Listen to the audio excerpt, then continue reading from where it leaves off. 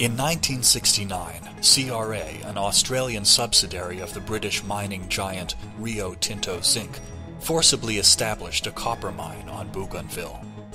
From the beginning, the island's people resisted the construction of the mine. The building of the mine saw 800 villagers landless and another 1,400 without fishing rights as land was seized and rainforest cleared. The subsistence life of gardening and fishing was destroyed. 220 hectares of rainforest was poisoned, felled, burned, and bulldozed. After 20 years, the mine had grown to a huge crater, half a kilometer deep and nearly 7 kilometers in circumference, creating over 1 billion tons of waste. In 1988, after 2 decades of ignored protests, petitions, and compensation claims, Bougainvillians had had enough.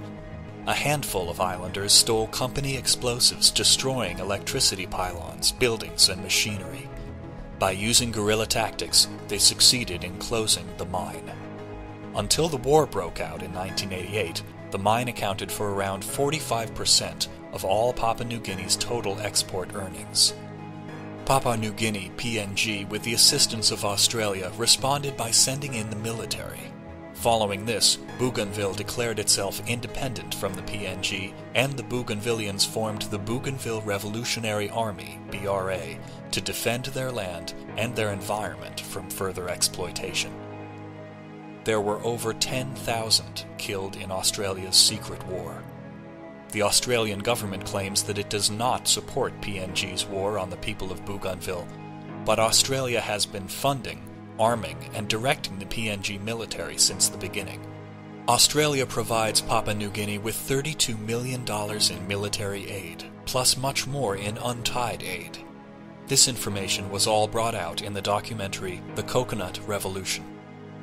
Again, we can clearly see how the United States, Great Britain, and other European nations have pillaged, raped, robbed, killed, and destroyed countries, from Iraq to Libya, the Congo to South Africa, indigenous lands of Australia to the Indian Ocean, all in the name of greed.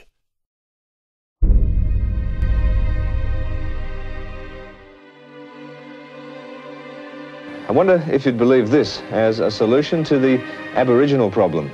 Herd the worst of the Aborigines into one area and put a chemical in their water that sent them sterile. In time, there'd be none of them left. Well, that solution has been put forward by none other than one of the Premier's closest friends, West Australian mining magnate, Lang Hancock. Those that have been assimilated into earning good living or earning wages amongst the civilised areas, that have been accepted into society, and they have accepted society and can handle society, I'd leave them well alone. The ones that are no good to themselves and can't accept things, the half-caste, and this is where most of the trouble comes, I would dope the water up so that they were sterile and would breed themselves out in peace, and that would solve the problem. Now, I wouldn't mind, Philip, if it was just the black, the true Aborigine, but there are so many hybrids, and they're nearly white, and this is where it hurts me. Now, I wouldn't mind, Philip, if it was just the black, the true Aborigine, but there are so many hybrids, and they're nearly white, and this is where it hurts me. Now, I wouldn't mind, Philip, if it was just the black, the true Aborigine, but there are so many hybrids, and they're nearly white, and this is where it hurts me.